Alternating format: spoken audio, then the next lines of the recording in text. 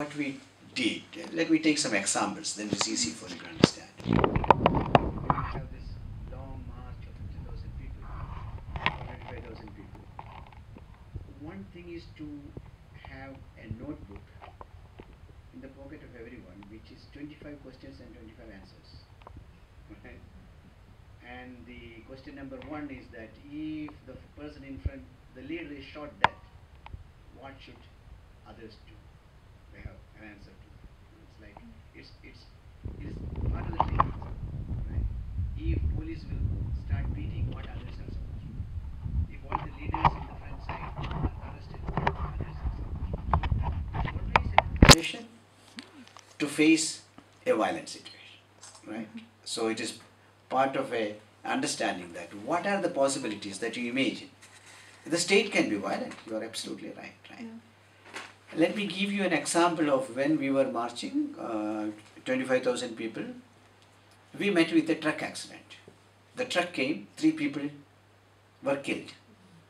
So what is the natural tendency? When 3 of your colleagues are crushed by a truck, the natural tendency should be to beat up the driver, block the road, and create violence, isn't it? So it was surprising for everyone because of this long years of training. Surprising that when 3 dead bodies were in front, all 25,000 people were sitting down meditating, waiting for best instruction. And this comes only through many years of understanding. How do we respond to violence when there is something seriously wrong? If you don't train people for that eventuality, they can misbehave, these can go out of hand, then the state will get an opportunity to crush you completely. I want to give you another example where you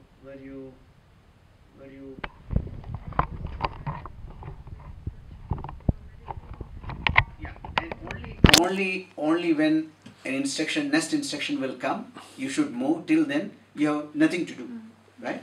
Then the dead people, after the whatever rituals are there, after doing that, the dead bodies were sent back to their families, and on that day there is no celebration but silent march towards the next point. And then there are other many things. How do we deal with the families? How do we help the family? How do we rehabilitate the family? There is a lot of responsibility on people who are organizing such things, because you cannot expect what is going to happen tomorrow, right?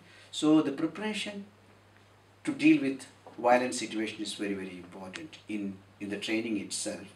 Otherwise, people can get out of control and behave the way they want to behave. And what is the slogan? Slogan number 1 is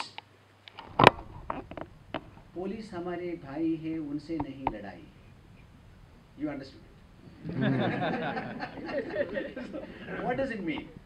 What does it mean? It means police is our brother, we have no fight with them. Very often, what is happening? All the struggles are ending up with a struggle with police. You have come with a big idea to change a policy, but you are ending up fighting a police. Because we see police as a representative of the state and get carried. Because they have the gun, they have the stick, you get angry and you try to deal with this guy. In that process, your issue is gone, but you end up in prison, and the time is wasted in dealing with police cases. So there are many slogans, only an example, there are many slogans. Hamla chahe jaisa ho, haath hamara nahi uthega. That means, let the other guy be violent, but I will not lift my hand. Right? This is where you start reacting violently. So there are slogans and songs and methods to train people. Look, in violent situation, how you need to behave, and if there is tension, how others can intervene to mediate between these two, etc., etc. So one village where people were very angry. They said these people are going to divide land, so they are enemies of farmers. Redistribution of land is against the farmers, so we should not receive them. And in that village, I remember the argument was, when we said, look, if you have land and a company will come and take the land, and if the landless laborers will not support with you, can you protect your land? So very often people believe that I will not distribute my land because then I will have less land. So people who are working on the land will never have land. But then when a company will come from outside and take all your land for setting up a factory, who will fight against the company? With you. If they don't have land, they will not be in the village, they will go out. So redistribution of land is in your interest, because then they will also cultivate the land and you will be together. So rather than exploiting them, because you are being exploited in the market, you don't get good price for your product. That is why you are exploiting them. So rather than exploiting them, why don't you take their support and fight the market system together? And after this argument, they were all together. Right? All the farmers came together. They said, oh, these people are going to protect our land. By sharing our land with them, we can have a better life in this village. So it's a question of, rather than treating people as enemies and always projecting them as enemies, how do you see that in the common interest we need to share resources and live together, etc. So whether it's indirect violence or direct violence, you need to train people to deal with it in a way that it doesn't create more conflict and more violence, but try to deal with the existing violence. There will be many examples of in our life. I began by dealing with many people who are with gun, I started working in an area where there were more than 1,000 dacoits, bandits. And nobody believed that all these bandits are going to put down their arms after 2-3 years.